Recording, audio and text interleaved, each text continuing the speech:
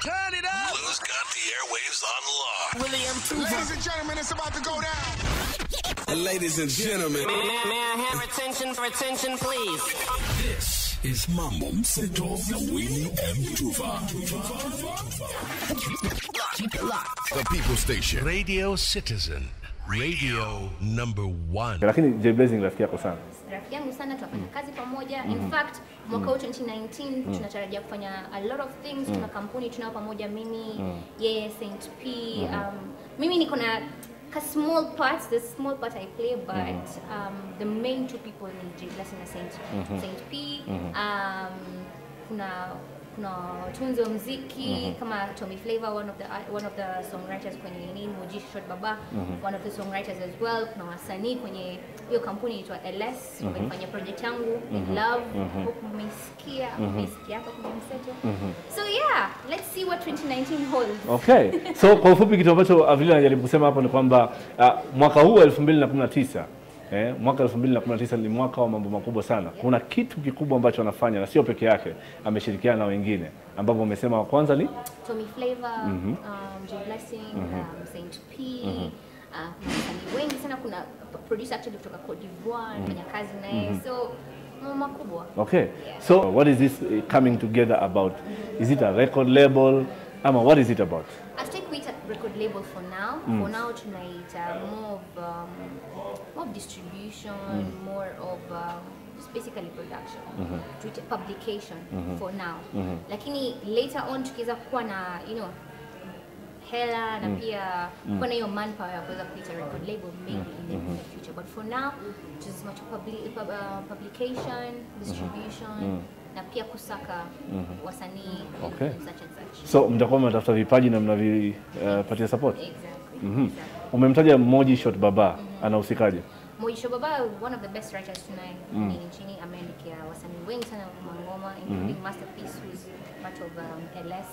So he's one of us. He's one of us. Big things mwaka 2019 kama unavyosikia kutoka kwa Avril, unajua. So tukitoka kwa hilo kuna kazi ambazo umezifanya. Najua kwamba kazi yako ambayo umetoa mpaka leo bado inazidi kupiga, inaonekana kwenye Mseto East Africa, mashabiki bado wanazidi kukubali.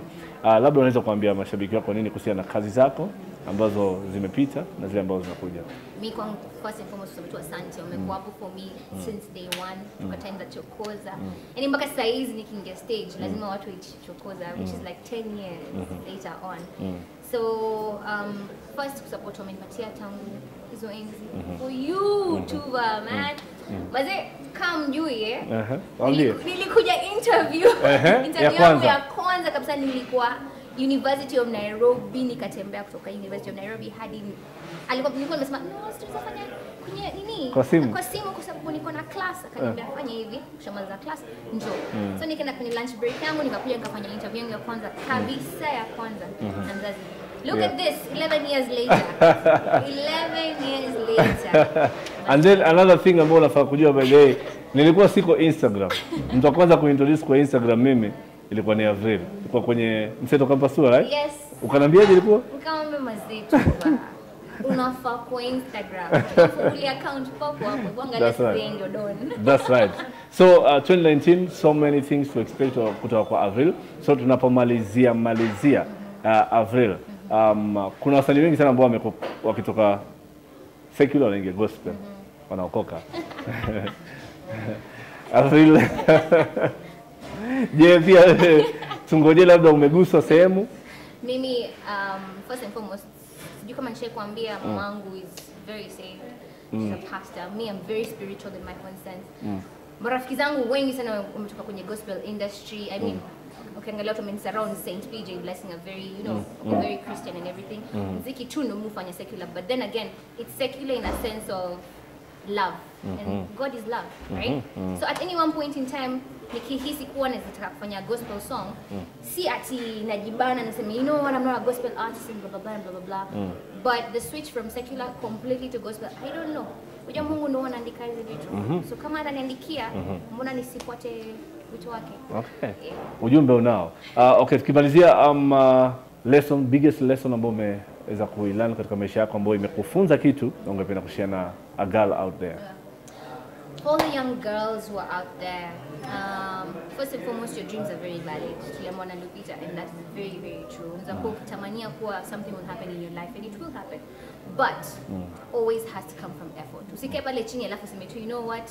By the way, I'm going to be a model, I'm going to be a banker, I'm going to be a president. Like, things to happen. No, you have to have a vision and make it a goal. Yeah? Then on top of that, just because you're a girl, that things are always going to happen for you.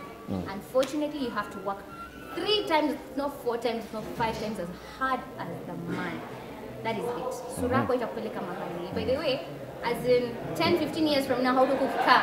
Don't look at 10, 15 years from now. So if you're 19, 20, 21, live your life to the fullest. So man, do kingia mahali, you know what you're talking about. Yeah? And all in all, shukuru Mungu kwa maisha yako. Live your life as clean and as lovely as you want to, and be a good, responsible human being and a killer out. Okay. Say toka kwa Avril kwenye Mseto East Africa. Salute. 2019, mambo makubwa. Kama K.